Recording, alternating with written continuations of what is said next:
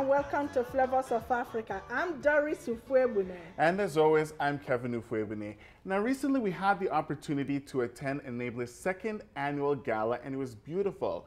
The event was spearheaded by Charles Serrois, Mr. Charles Serrois, the CEO and founder of Enablers, and in attendance were the Honorable Jim Prentice as well as his wife, Karen Prentice, as well as other notables attended the event as well. It was fantastic, really. Great. I mean, it was beautiful, wonderful ambience. It had an African touch, which of course we always love. Yes. And what would you say were the highlights of the event for you? Well, meeting people and listening to Mr. Serrois talk about Africa, that Africa is a beautiful place, that Africa is not a place where there are problems upon problems, that Africa is truly ready for business, as I always say, and as you're going to see during the highlight of the event. Well, exactly. And today, in the spirit of galas, we've decided to recreate our own gala here on Flavors of Africa. So, of course, that comes with delicious food as usual. We've prepared some delicious hors d'oeuvres for you, and we're going to have our own little gala right here on Flavors of Africa. Stay tuned.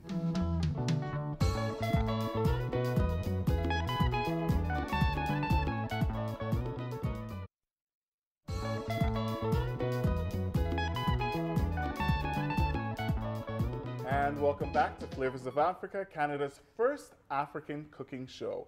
The website again is www.flavorsofafrica.ca, and there you can find wonderful recipe tips. And today on our show, we've recreated a gala for you, our wonderful viewers, and it's absolutely beautiful what we've prepared for you, if I do say so myself.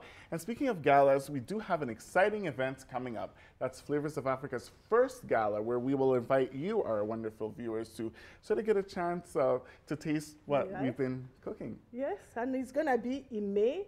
Of next year, 2014. So mark that on your calendars, and also visit the website if you want to, stay up to date, and we'll keep the venue up there for you and everything. That's www.flavorsofafrica.ca. Awesome. So here we have lots of things for you, our wonderful viewers. We're starting with the croutons to go with our beautiful sauce here. We have the cheese and the tomato sauce to go with it. And we also have the lamb base here. We have the meatballs. We have the cheese, to give you different choices. And we have the chicken fingers, if I may call it that. And then we have the chicken wings. Exactly. And, speaking about choice and variety, if you're having sort of a gala and a party, and you're not just bringing African guests, you're also bringing Canadian guests. And sometimes we Canadians, we're not too much into spice. So it's great to have a variety, which we do. We have sort of bland but tasty, delicious croutons. And then we have meat that's packed in with flavor. Also here, one of our favorites. It's sort of the plantain hors d'oeuvres. So plantain is fruit. It's a common African fruit, and it is perfect for vegetarians when you think about it, and it's not spicy. And then we have cheese in it, because when you look at it, you think, oh, this is just biscuits. They are not biscuits. They are plantain chips, and we have cheese in it. And you can choose any kind of cheese that you love, and it's make perfect. it beautiful. I mean, the fact that you can choose any type of cheese you like, and I love cheese, you just can't go wrong with the amounts that you want to put or the different types of cheese that you would like. And so we're gonna eat a few of the things. Cheers. Yes. And notice how I'm putting my wine to my left hand, because the reason why I do this, before we even start eating, we greet people, and I say... So let's just say that we are attending Flavors of Africa's first annual gala. So I have my drink in my left hand, so do you. We're shaking with our right hand. So I say, hello, Kevin. It's lovely meeting you today. Very nice meeting you. Exactly. And the reason why we do this is that we can free our right hand so that we can talk, shake our guests, and it's very important. And instead of doing the awkward switch around, like when you sort of think, okay, whoa, and then you're sort of jumbling. You do that. And then when you're ready to eat, so now you can use your left hand after you finish shaking your guests, and then you can use your left hand to eat your hors d'oeuvre, it makes sense. Oh my goodness. This melts in your mouth. Absolutely perfect. This is great. Yeah, so it's really it's good to know some etiquette when you go to these events, to know what to do, you know. So it's sort of neat when you talk about etiquette and things like that. You know, for some people, attending a gala might be a new thing. It might be a first thing. So sort of maybe give us tips on what you think are the best ways to handle certain solutions. Like when you meet people and you're mingling, you're talking, you're having a good time. How long do you continue that sort of talking? You know, when you meet somebody new and it's like, do I continue on with the conversation? It doesn't matter if the conversation is going very well, continue with it. And sometimes I think it becomes awkward when people don't have much to say. Yes. Or they don't know what to do when they want to move to another group. It's always good to say, it's really lovely meeting you. I'm going to go mingle with some of the guests. Yes. And then you can go. They will understand. Oh, that's true. But Instead sometimes of you feel like standing there, obligated. Do I stand and I sip my No, instead my of standing drink? there and then making it awkward, people will understand. That's true. And what do you say, like, what if, okay, it's sort of hypothetical and sort of funny, but you know, these little party things are what you think about. So, you know, you've introduced yourself to someone, you've become acquainted, you've mingled, you've gone your separate ways, and then you meet again in the same spot, like if we're to stand side by side again. Oh, nice to see you again. How are you enjoying the party? It's so easy, you know. And then they will say the same thing, and then you walk away. And if you have more to say, you can go ahead and say it, you know, no wahala, Well, no problem at all. So, and you know, and speaking about galas, you know, you often will attend a dinner type of thing, and there's sort of dinner etiquette that goes with that as well. Like, you know, you might go with your family or your friends, so it's good to not only just stay with your family and friends, but also turn to the people to the left of you, to the right of you, and you keep mingling that way. yes, it's very important because you can't just talk to your family. You need to talk to people that are sitting to your right, and then you need to talk to people that are sitting to your left. It's very, very important, right? Yeah. So, yeah. It's really very neat. So very it's just common sense, you know? Yeah. Common sense. If it feels right, you know, do it. Just do it. And be yourself, have fun. Exactly. And when it comes to hors d'oeuvres, how many can you have? Again, it's common sense. You're not going to stay there and, you know. But what if they're as delicious as these ones? Well, it is delicious, but personally, I go for 2 or 3, but I can't just go for like, you know, the whole plate because they are going to serve the main dinner, That's right? That's right. So it just, again, common sense, you know. Common sense, maybe common courtesy, just sort of think about it and remember that you're there to socialize. Exactly. And mingle and have fun. It's important. And then when it comes to the main dinner, and you have the buns, you have everything on the table. Sometimes people don't know, okay, how do I eat my buns? Do I just cut it like cheeseburger? No, because I mean, they will serve the butter, everything. You take the root. You know, the best way to do it is to take your butter, put on it on the side of your plate, and then, you know, cut your bread as much as you can eat, and then, you know, butter as you go and eat it. So there's no reason to cut it into 2 and butter the whole thing, and then, you know, take it like you're going to eat a hamburger. You know, I've seen people do that. Have you? What do you do when you see people do that? Well, you don't say anything. And you can't correct them because of the exactly. You know. But I will tell you that I was attending this event. It was a formal dinner, and then the bread was served, and the person sitting to my right took the bun and then cut it into 2, and then added some butter, and then rolled her sleeves, and then started. I'm like, wow. And then I feel like saying, would you like some fries to go with that? It was interesting, but you know. Well, see, that's the thing. You just don't know those things. Yeah, like, how do you, you know? But it's good to read or wait and see what people are doing. That's like true. when you are seated on a table, it's good to walk around and see what people are doing. You know, it's very important. And another thing is that sometimes you're leaving. Of course, you can leave the table. You can say, excuse me, and then you can take your napkin. Don't put it on the table because the waitress or the waiter might think that you are done eating. The best way to do it is to leave it on your chair. So when you come back, you take it and place on your laps again, right? So that's how to do it.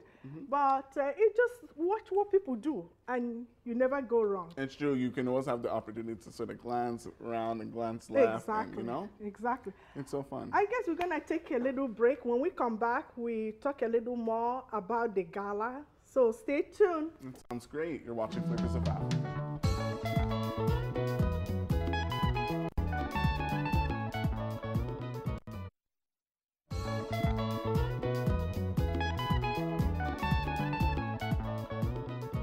and welcome back to Flavors of Africa. We are at Enablis Foundation's second annual gala, and sitting with us right now is Mr. Charles. Thank you so much for joining us. And Thank you so much, sir, for taking some time out of your busy schedule to be here with us. It's a great pleasure. We are so happy to be here again. It seems like yesterday when we were here during your first gala here in Calgary, and this is your second gala here in Calgary. Awesome. So we're really happy. Thank you for being here. And Mr. Sirora, please, can you take some time to tell us about yourself and also about Enablis, your organization? Sure. I am a Canadian entrepreneur who've been mainly involved in the past in telecommunication, in wireless telecommunication. So I built and own cellular system in Canada, but also in emerging countries. I've done a lot of emerging countries. And those days, not in Africa in those days. I was mainly in China, in India, in South America, in East Europe. So this is where I have been involved. And after that, I start many other enterprises in the field of technology. And one day I decided to start that.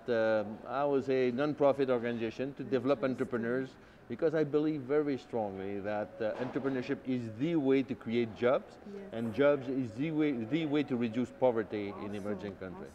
Very interesting.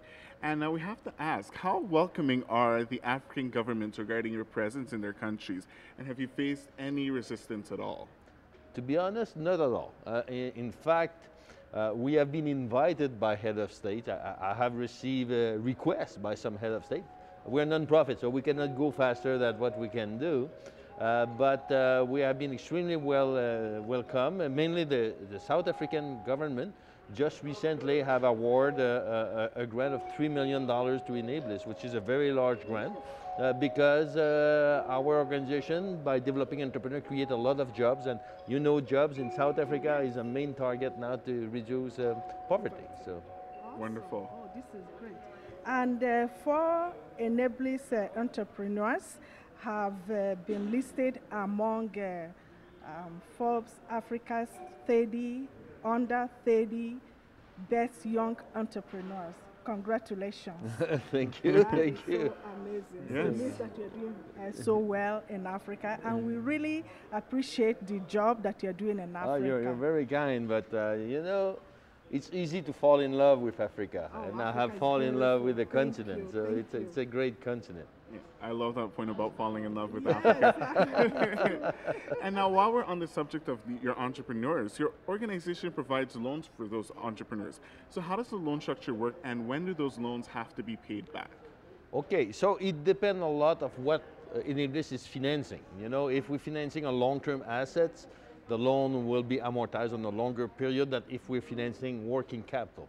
But the main reason why we supply, in fact, the way we do that is we supply guarantee to our entrepreneurs who go to the bank with our guarantee and get the loan from the bank. That's one way that we're doing it. Another way, in certain cases, we are providing directly what we call a self-liquidating instrument, which is a kind of like equity, but this, you know, it's very difficult for an entrepreneurs and for us to recuperate our capital if we are in equity. So we need to have a kind of self-liquidating way by which the entrepreneur can buy back the equity from us, and we can finance another entrepreneurs, because this is how the thing goes. When the entrepreneur of Enablis entrepreneur pay back his loan or his investment, we are able to finance another one and another one and another one. That's the object. That's interesting. That's very interesting. So now that we know what entrepreneurs go through once they become members of Enablis, can you also tell us a little bit about tonight's guest speaker, that's Cello? We are so much looking forward to hearing him speak. It's exciting. Cello is a very active Enablis entrepreneurs in South Africa. I think that you should take the opportunity to talk to him a little bit later on. For sure. He just arrived, and I will introduce him. But what Cello have been going through is what all Enablis entrepreneurs go through. There is a selection process, accreditation process. After that, they become member of the organization. And now they are under a development program where we develop the person, not the company, the person. And when they get to a certain level and they are in business, now they can apply after that for a loan or investment. That's the process by which we're going through, and that's what Cello have been going through. Thank you very much. Thank you, thank you, thank you. And welcome, and we're very glad to have both of you at our gala tonight. Thank you so much.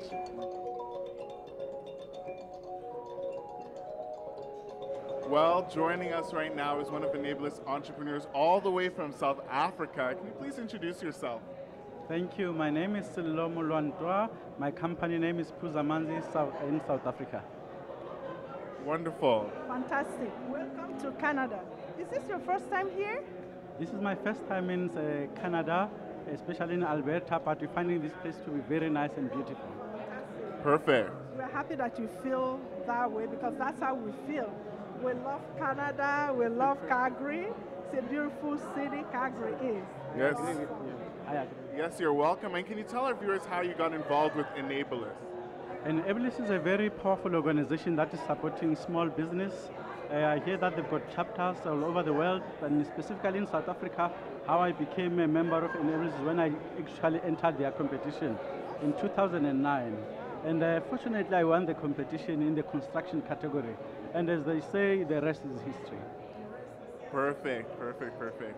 Well, we have many more inspiring guests coming up on Flavors of Africa. Stay tuned. The guest speaker this evening. I am the guest speaker. Yes, I was invited to come and share my story with the rest of Canada, and especially in Calgary, as well as encourage new and potential business people around here to support Enablers in turn. Fantastic. Welcome to Calgary.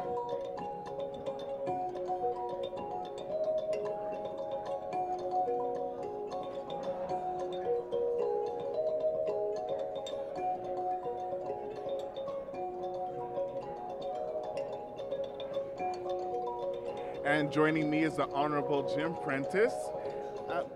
Mr. Prentice, you are the co-chair of Enablers Fundraising Gala. Can you tell our viewers a little bit about why you decided to lend your support to Enablers?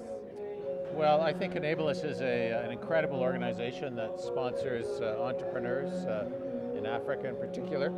And I believe very strongly in the work that they do. I think it helps produce a stronger society and a stronger business community. And it's the vision of Charles, who is a friend of mine as well. And so we're delighted to be part of it. Perfect. Thank you very much, Mr. Prentice.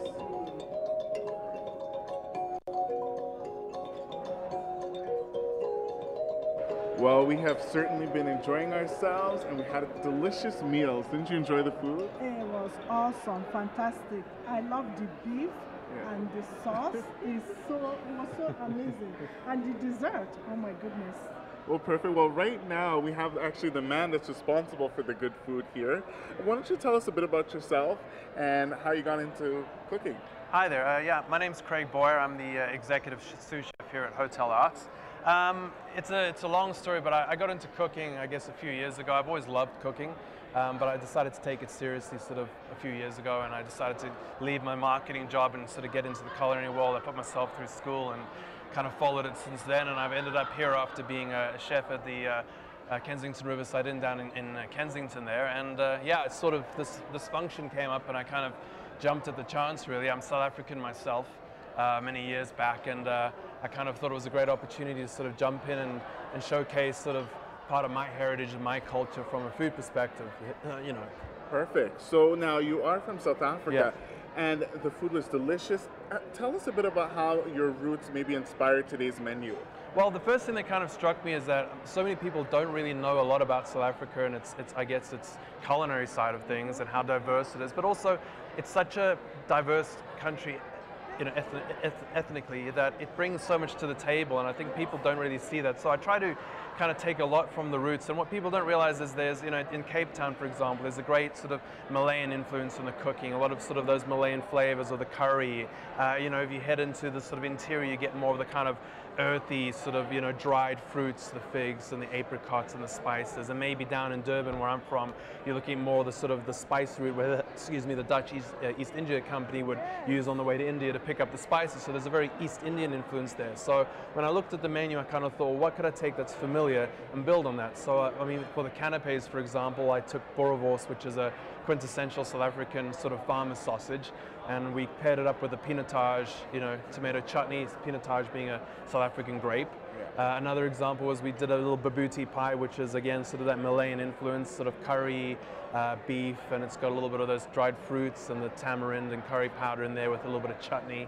And then obviously moving into the main dish, we sort of focus more on, I guess, the interior. So normally we'd maybe use a game meat like kudu or impala, but I guess we don't have that available here. So we went with beef, which is Albertan.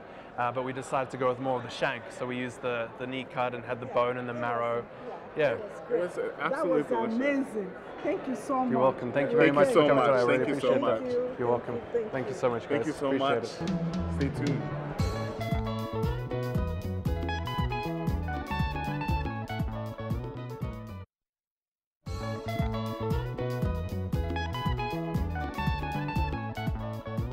And welcome back to Flavors of Africa. As you can see, we had so much fun at Enabler's second annual gala, and it was wonderful and perfect. And today we made delicious appetizers. And for more ideas, you can visit www.flavorsofafrica.ca. You want to keep checking that website because we'll have our first gala next year in May 2014. We're certainly looking forward to that. Yeah, and the Enabler's gala was here in Calgary. Exactly. It took place in Calgary. It takes place in Calgary, it's annual gala. Yeah, and it's going to be a yearly event for them. So if you miss this year's gala, don't worry, no wahala. It's coming up next year. Exactly. And remember to like us on Facebook, follow us on Twitter, and send us an email. We love hearing from you. So thank you so much for watching Flavors of Africa, and until next time.